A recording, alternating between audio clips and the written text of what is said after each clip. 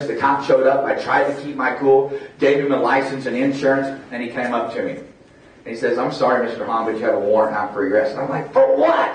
He said, "A bad check." I go, "Really? How much?"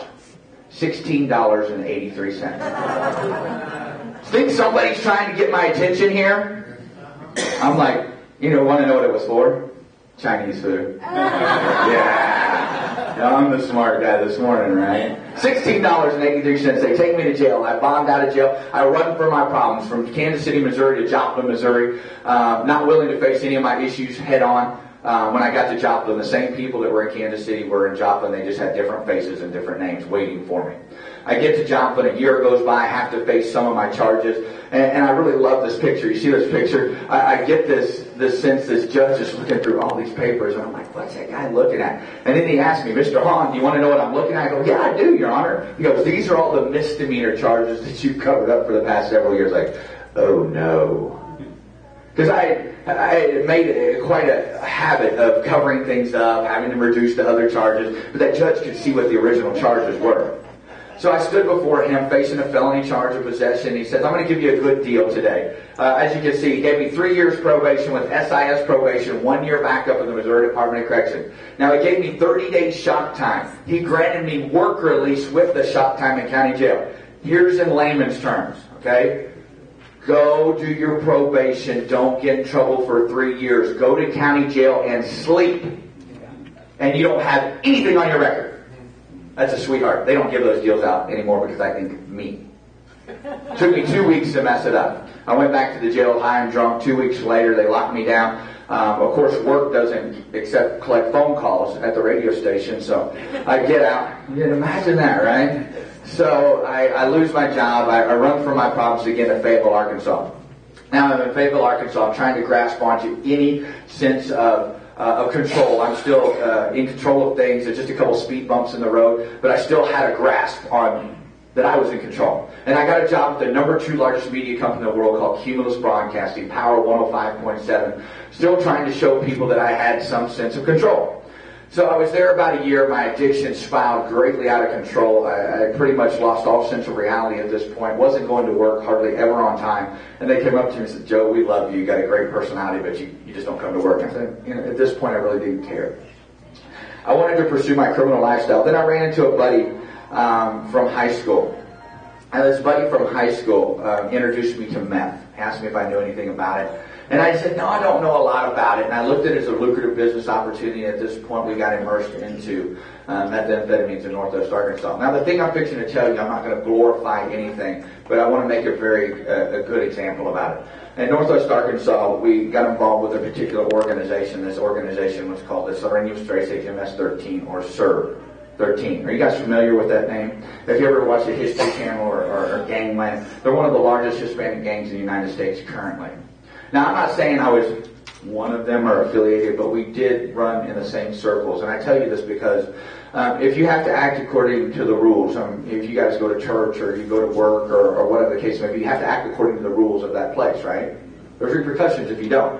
The same thing with this particular organization. I found myself in a situation one night. I had to act according to their rules. And I caught 7 felony charges. 5 of them were violent. Do you want to take a guess on how long it had been on a 3-year probation? 6 what? Months?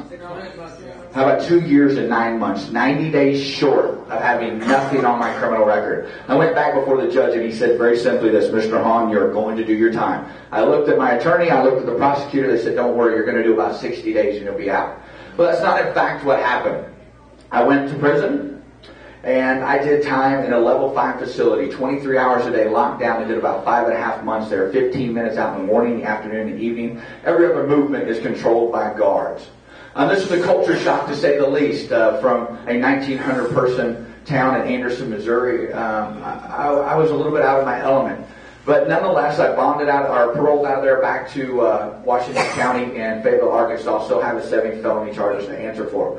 Now, when I went back to Washington County, my bond was reinstated, and I had about 4 months that I had to go back to court. And before I went back to court, I started acting like a big dummy.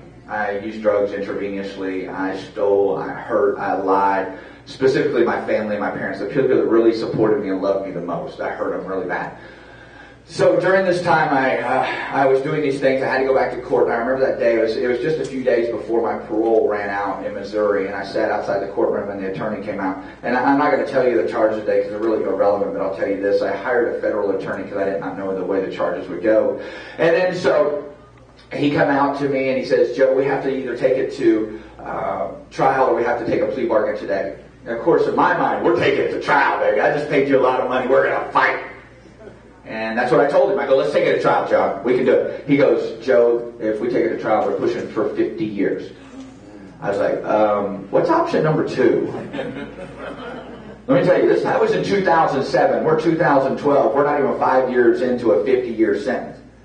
And by the grace today, I stand before you. And we're going to get to more of that here in a minute, okay? So I take option number 2. They give me 10 years, suspend 8. I have to do 2 locked up, one of which has to be long-term treatment. Now, I get to this long-term treatment program, this 12-step recovery. Have you guys ever heard of these things? Okay. Yeah. I thought I was the cutest smart aleck there ever was. And we were in an orientation room about this size when I got to Texarkana, Arkansas, and they said, you have to work the first 3 steps. And of course they asked for a volunteer to read those steps. I'm like, ooh, pick me. And they go, read number 1. So I turn around and I look at an old wall. It was painted on the wall. We didn't have a screen like this. And we admitted we were powerless over our addiction, that our lives would become unmanageable. And here's me. Hello, I'm managing things so well, I'm in prison. Read number 2, smart guy. Came to believe that a power greater than ourselves could restore us to sanity. Hello, my sane choices got me here. What else do you got? Then I read number 3. I struggled with this one quite a bit. Made a decision to turn our will and our lives over to the care of God as we understood Him. There was God messed up way long ago. I was born in the wrong family, didn't have the clothes or the shoes and things that I wanted. Remember that? There was a mess up in the divine plan, so absolutely I'm not going to turn my life. I don't even know if He's real. I faked it for the whole year. 72 hours after I got out, I was using drugs again. 9 months later, I was back in jail. And then I was in and out of county and city jail up until March 5th, 2008. Now, March 5th, 2008, I have to set the stage for you. I'm facing felony conviction 5, 6, and 7.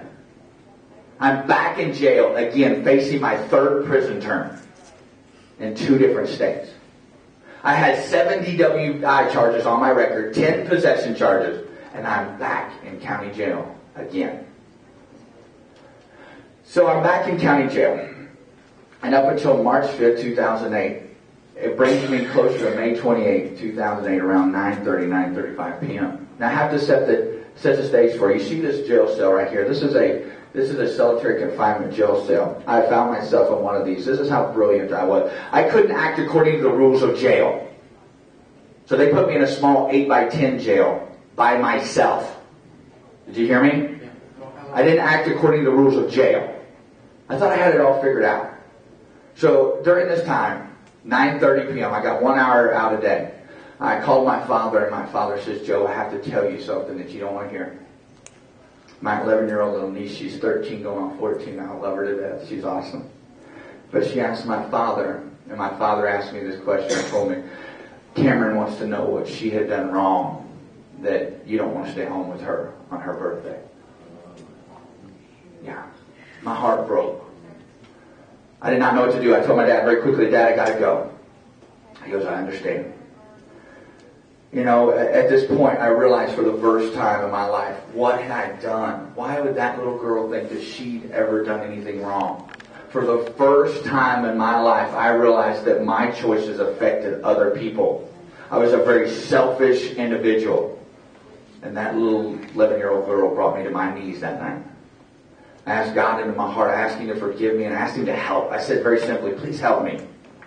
And I believe there was some redemption that next morning. The sergeant that brought me into that cell said, you'll never get out of this jail cell till you go back to DOC. Stood in my jail cell 5 a.m. the next morning. He says, I don't know why, but I'm putting you back in to general population pond. I was very thankful. I looked at the ceiling and I said, you're amazing. And very quickly I was shipped back to the Missouri Department of Corrections. Now, a lot of my story, I have a very close connection with my higher power. I like to call Him God. But at this time, a spiritual war started in my life that I did not know was going to. It's like I switched teams. Devil was mad. because I switched team, and God said he was serious last night. He really wants to change. I love this picture. It's one of my favorite pictures I have on my slide. The spiritual war begins. But I was serious that night. I wanted to change. I wanted something different. And I knew that I had made a good decision. Even though I stood before a judge, and a judge asked me he said he'd give me 3 years. I asked him for 4. And he asked me, why do you want 4 years? And I said, well, there's this long-term treatment thing that I really think I need to finish. In order to go to long-term treatment in the state of Missouri, I have to have a 4-year sentence. And I've got to finish this step 3 that I kind of fudged on a year or 2 ago. And he said, do you realize you're going to do more time? And I said, it's not about doing the time. It's about doing the right thing for once. And I mean, my attorney was flipping out. The prosecutor's flipping out. And all I can remember is that big old judge. His name was Judge Daly. And he looked at me and he smiled a smile I'll never forget. And he goes, Mr. Hahne, I don't understand it, but I respect your decision. You've got your 4 years, and I wish you the best of luck. And so I was shipped off to the DOC, and you can see the internal conflict that I was feeling had to do with, switching teams, and I just added 7.5 months to my sentence because I felt like it was the right thing to do. But I knew that I made a good decision when I got to Fordland, Missouri, and Ozark Correctional Center. And when I was there, I was in a safe place. I got to concentrate on me.